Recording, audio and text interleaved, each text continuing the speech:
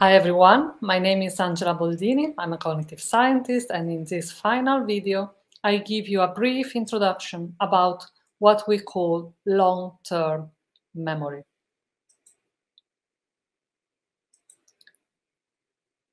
Long-term memory is the type of memory that we are actually thinking about when we generally talk about memory.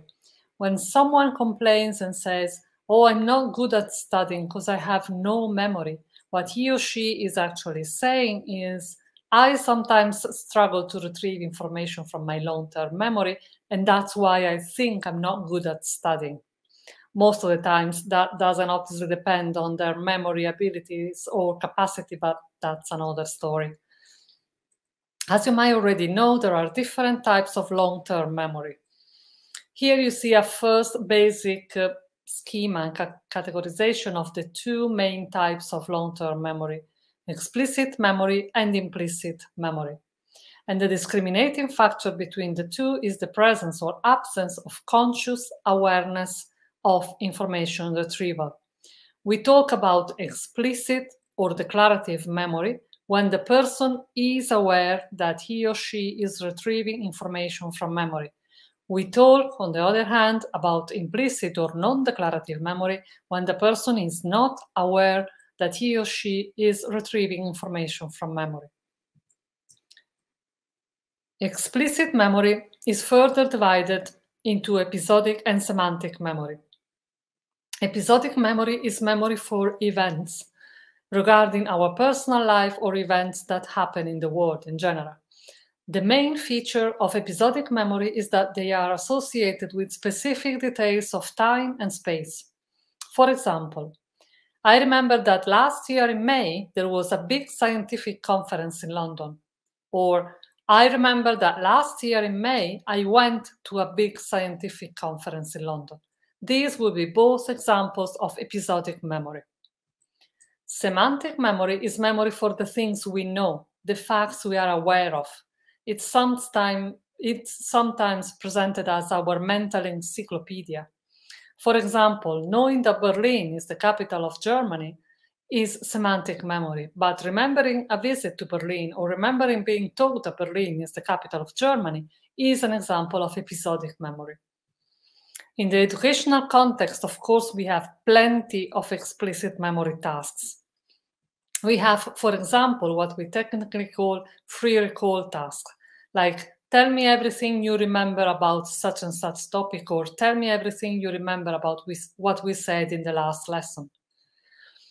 Or we can have what we call cue recalled tasks, like tell me what's the relation between attention and short-term memory. In this question, I'm already suggesting that there is a relation between attention and short-term memory. So I'm giving a hint, a cue, as we call it, that helps information search in memory.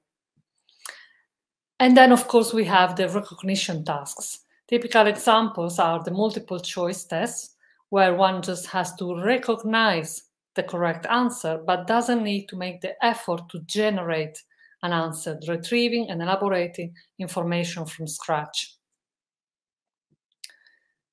These are the typical results that in the literature we get for these types of memory tests. The original data are from Alan Parkin, but these are really typical average data for this kind of memory tasks. Let's now move on to implicit or non-declarative memory. As I said earlier, we talk about implicit memory when there is no awareness of the fact that we are retrieving information from memory, when we have a sort of automatic recall. Let's have a look at what we mean with this. A first example of implicit memory is procedural memory. With procedural memory, we indicate memory mainly for motor skills, such as riding a bike, driving a car, or doing any automatic mechanic procedure that we have learned at some point in our life. So, for example, if I know how to drive a car, I get into the car, I start the engine, I put the car into gear, etc. But I don't do all these things thinking, oh, so what do I have to do now? Let me think. Let's see if I can remember where to start from here. We don't need to make a conscious effort to remember how to drive a car. It's simply something that we do automatically, of course. Why? Because these are all movements that we learn at some point in our life. And only back when we were learning all the procedures that we need to know to drive a car, we had to use explicit memory to remember and coordinate movements appropriately. But then, with experience, it all became automatic, something we do with no effort at all. Same applies to many other motor procedures we learn in our life. Let's just think, for example, about computers or mobile phones used, for example, or playing an instrument or any mechanical gesture we do in our daily job. I'm sure you got the idea here. Another example of implicit memory is the so-called priming effect. What do we mean with priming effect? We have a priming effect when we have a facilitated access to certain information due to previous encounter, conscious or not, of that very same information or a related concept, let's say. So, for example, if I absent-mindedly see an orange or some oranges passing in front of a fruit and vegetable shop, and 5 minutes later a person asks me, tell me the first word beginning with O that you can think of, I might well say orange or oranges. Why? Because that concept is active in my mind, even if I'm not aware of the fact that I just saw some oranges while passing by the shop. Of course, this effect is not automatic, it's not guaranteed, but we can just say that in this example, other things being equal, the word orange would be chosen as a word starting with the letter O with higher probability than any other word. Here you have another example. Your task now is to complete these two words.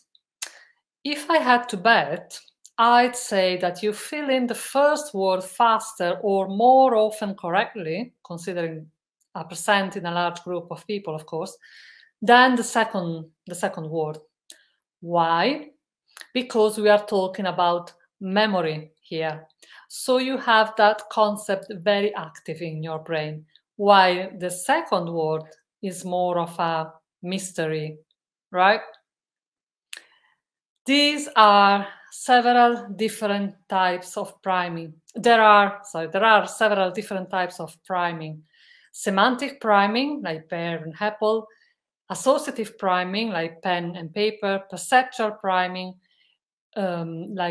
being primed with an image to recognize another image, for example, etc. As you might have noticed, priming effect tasks or implicit memory tasks in general don't look like memory tests at all. They are more like quizzes, right? That, of course, is because if they were explicit memory tests, they will test explicit memory, not implicit memory. The third and final type of implicit memory that I mention here is the famous classical conditioning. I don't think I need to explain too much here, as this is the typical automatic, again, association that for whatever reason we might create between a stimulus and a response. Stimulus and response that were not previously associated. Of course, the most famous example here is the experiment carried out by Pavlov with his dog that would start salivating as a response to a bell, even in the absence of real food. I'm sure you all know this famous experiment.